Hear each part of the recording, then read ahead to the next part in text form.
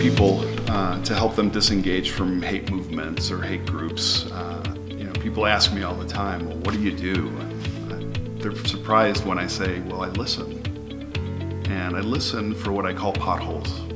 And potholes are the things that maybe deviated their path onto the negative one that they're on. And those potholes could be trauma, they could be abuse, it could be addiction or lack of employment or lack of education. In my case, it was abandonment. It could be mental illness. It could be face tattoos that are stopping them from moving forward. And when I listen and I hear about these potholes, my job becomes to fill those potholes.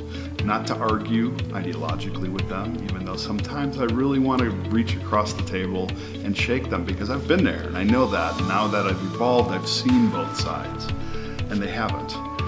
But I listen, and when they talk, inevitably they'll tell me what those potholes are without even knowing that they're telling me. And I fill those potholes by finding partners to support them. So whether that be a job trainer, or a life coach, or a mental health therapist, or a tattoo removal service, or even an educator.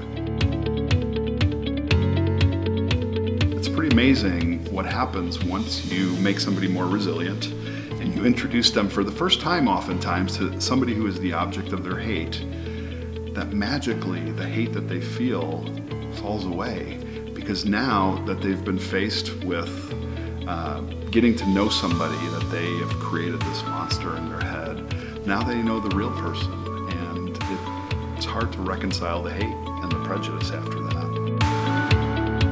If you tell me that isolation and ultranationalism are what makes a country great, I would tell you that that's what makes a country less than great, because we really need to be able to cross borders, share our common values, and work together to make this world a place that works for all of us equally.